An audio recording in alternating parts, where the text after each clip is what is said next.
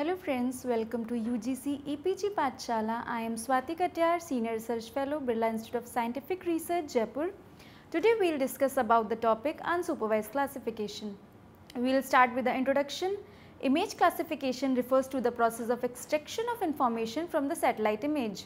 The purpose of the image classification is to categorize all the pixels in the digital image into one of the several land use classes or themes.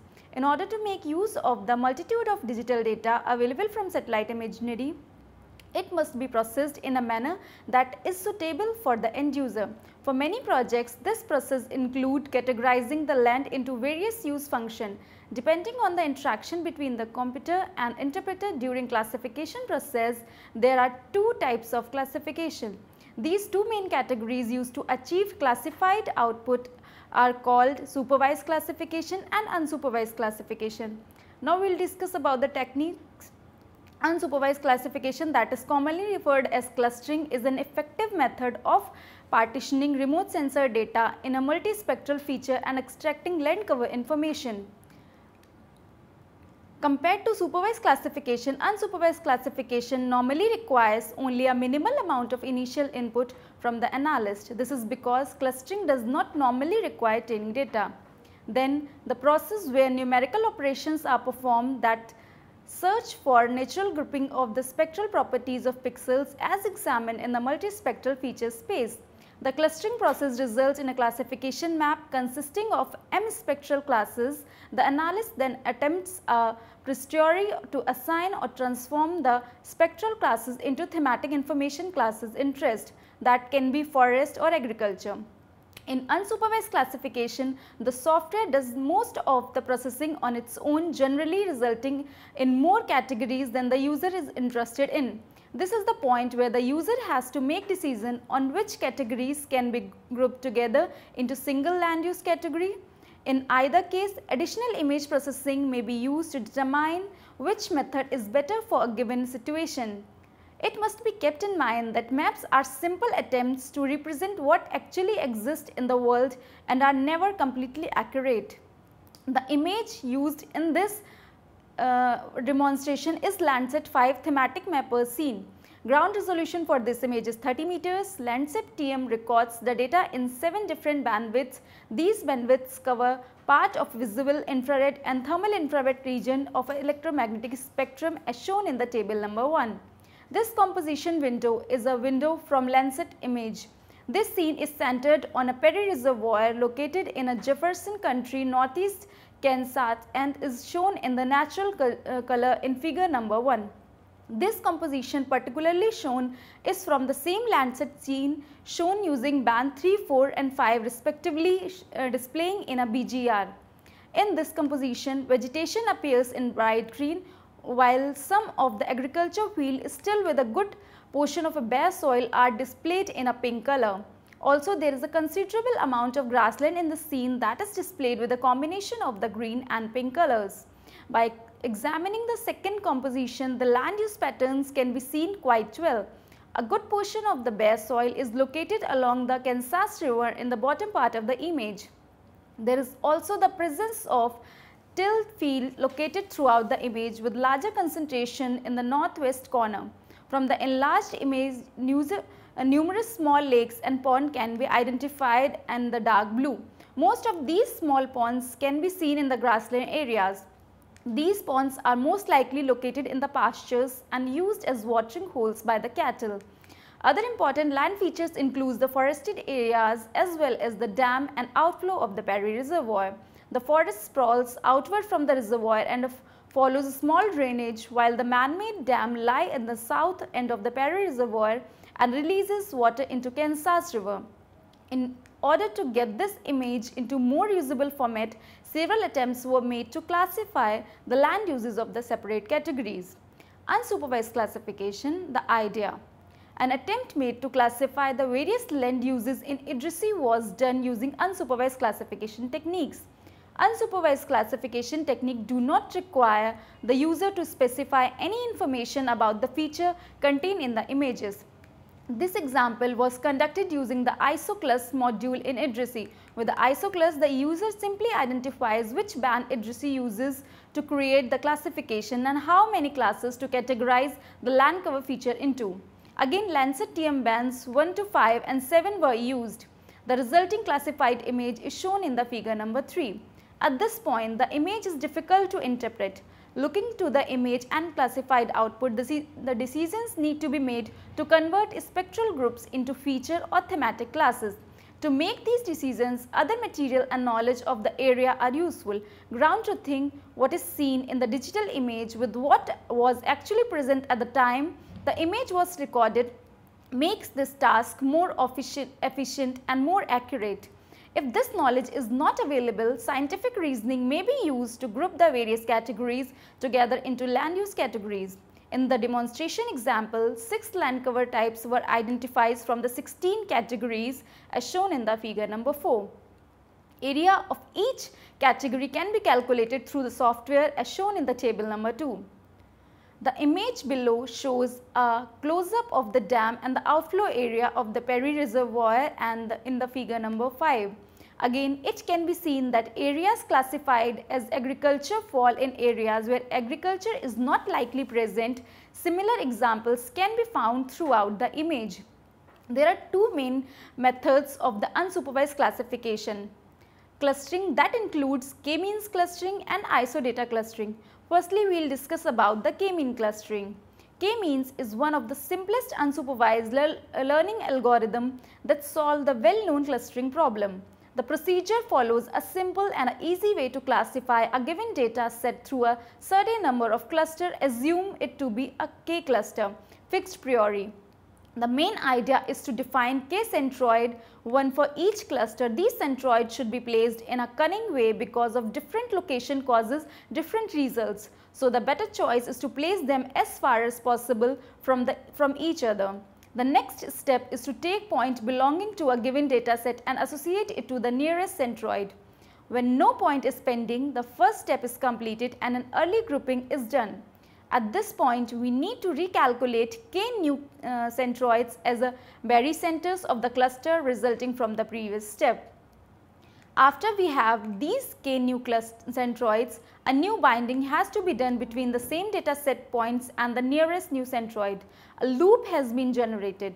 As a result of this loop, we may notice that the k centroids change their location step by step until no more changes are done. In other words, centroids do not move anymore. Finally, this algorithm aims at minimizing an objective function, in this case a squared error function as in this equation given below. The algorithm is composed of the following steps. Place k point into the space represented by the object that are being clustered. These points represented initial group centroids. Again, each object to the group that has the closest centroid. When all the objects have been assigned, recalculate the position of the k centroids and repeat the step number 2 and 3 until the centroids no longer move. This produces a separation of the objects into groups from which the metric to be maintained and can be calculated. Although it can be proved that the procedures will always terminate, the k-means algorithm does not necessarily find the most optimal configuration corresponding to the global objective function minimum. The algorithm is also significantly sensitive to the initial randomly selected cluster center. The k-means algorithm can be run multiple times to reduce the effect. K-mean is a simple algorithm that has been adapted to many problem domains. There are two main types of scheme to use k-mean algorithm to classify the data. We will discuss about the scheme number 1. The one method used is to separate the data according to the class labels and apply k-means to every class separately.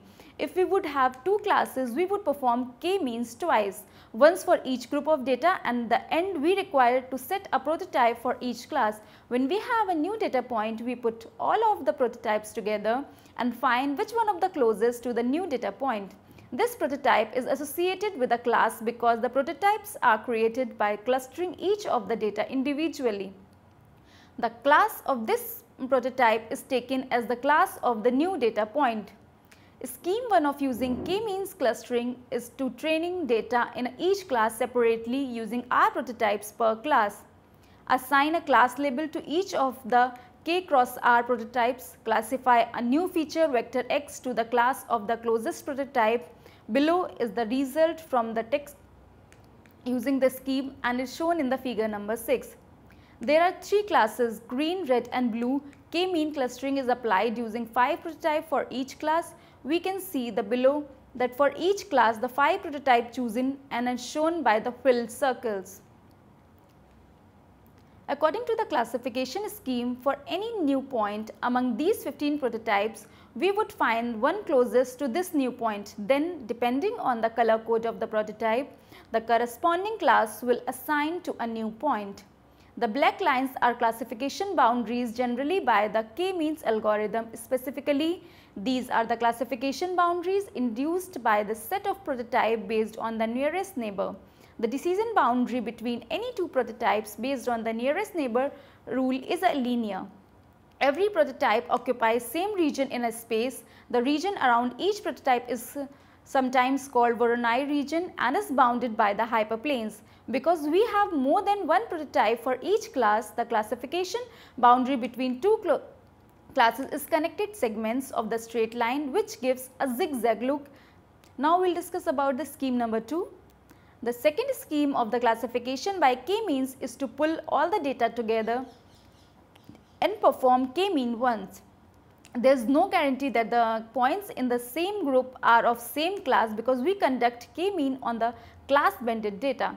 To associate a prototype with a class, we count number of data points in each class that are assigned to this prototype. The dominant class with the most data point is associated with the prototype. During the classification of new data point, the procedure then goes in the same way as shown in the scheme number 1. Now we will discuss the steps for the scheme number 2. The very first is apply K-mean clustering to the entire training data using M prototype. Then for each prototype, count the number of samples from each class that are assigned to the prototype. Associate the prototype with the class that has the highest count and then classify a new feature X to the class of the closest prototype. Now we will discuss about the second type, that is the ISO data clustering. The iterative self-organizing data analysis technique, that is the ISO data, represent a comprehensive set of heuristic, that is rule of thumb procedure that have been incorporated into an iterative classification algorithm. Many of the steps incorporated in the algorithm are a result of the experience gained through the experimentation.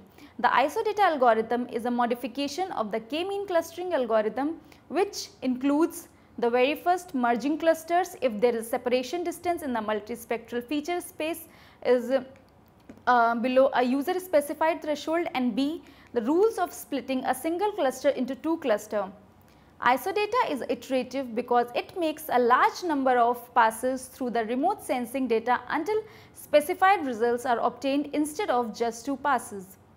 ISO data does not allocate its initial mean vectors based on the analysis of pixels in the first line of data the way the two-chain algorithm does. Rather, an initial arbitrary assignment of all Cmax cluster takes place along an n-dimensional vector that runs between very specific points in a feature space. The region in a feature space is defined using the mean and the standard deviation of each band in the analysis. This method of automatically seeding the original Cmax vector makes sure that the first few lines of the data do not bias the creation of clusters. ISO data is self-organizing because it requires relatively little human input. Typical ISO data algorithm normally require the analyst to specify the following criteria: Cmax, that is the maximum number of cluster to be identified by the algorithm. However, it is not uncommon for fewer to be found in the final classification map after splitting and merging take place. T, the maximum percentage of pixel whose class values are allowed to be unchanged between iterations. When this number is reached, the ISO data algorithm terminates. Some datasets may never reach the desired percentage unchanged. If this happens, it is necessary to interrupt processing and edit the parameter. Now M, the maximum number of times ISO data is to classify pixels and recalculate the cluster mean vectors. The ISO data algorithm terminates when this number is reached. Minimum number in the cluster % if a cluster contains less than the minimum percentage of members, it is deleted and the members are assigned to an alternative clusters. This also affects whether a class is going to be split. The default minimum percentage of member is often set to 0.01. Now, maximum standard deviation, that is sigma max, when the standard deviation for a cluster exceeds the specified maximum standard deviation and the number of members in the class is greater than the twice of the specified minimum members in a class, the cluster is split into two clusters. The mean vector for the two new clusters are the old class centers plus minus 1 of the standard deviation. Maximum standard deviation value lies between 4.5 and 7 are typical. Split separation value. If this value is changed from 0, it takes the place of the standard deviation in determining the location of a new mean vector plus and minus the split separation value. Minimum distance between cluster. The cluster with a weighted distance less than this value are merged.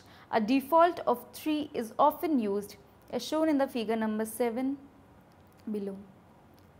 Hope you have enjoyed this lecture. Thank you.